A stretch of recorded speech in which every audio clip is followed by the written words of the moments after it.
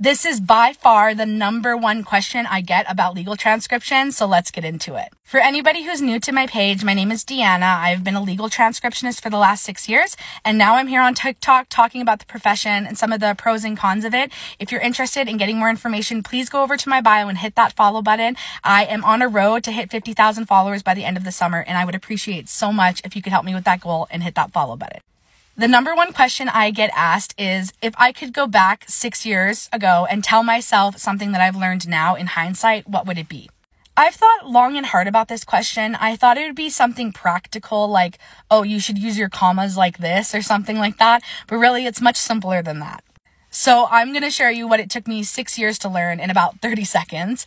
And the biggest thing that I would say that I wish I could bring to my past self is to just be a lot more patient with myself. I think the issue stems from the fact that a lot of people that come into this profession are very high functioning. They're moms that do a million things. They're high functioning at their job. I know for me at my job, I was always like the yes man. Even people from other departments would bring me their work because I'm competent and capable and efficient. So when I sat down and started doing legal transcription, I hit walls. I wasn't immediately good at this thing, and it kind of blew my mind.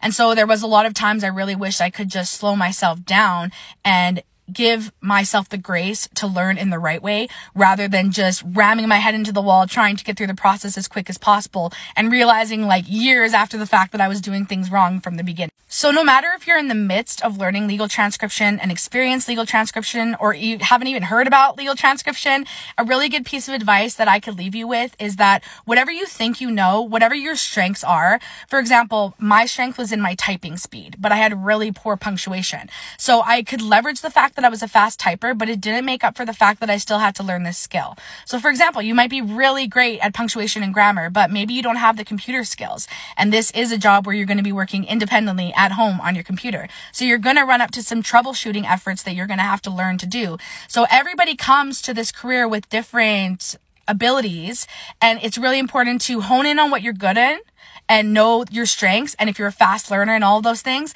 But it's really important to know, okay, these are the things that I struggle with. I need to give myself grace and give myself time to be able to absorb those things. So if you feel like you're hitting a wall, or you're just hearing about legal transcription and you're like, I have so many questions, that is totally okay. Everybody had those questions. I had those questions, and that's why I'm here on TikTok talking about it. So if you guys want more information, you can head over to the link in my bio. I have some frequently asked questions as well as the equipment list and the training that you'll need. If you have any questions, you can drop them below in the comments, and maybe you might get a video response. Thanks so much for watching. I appreciate it.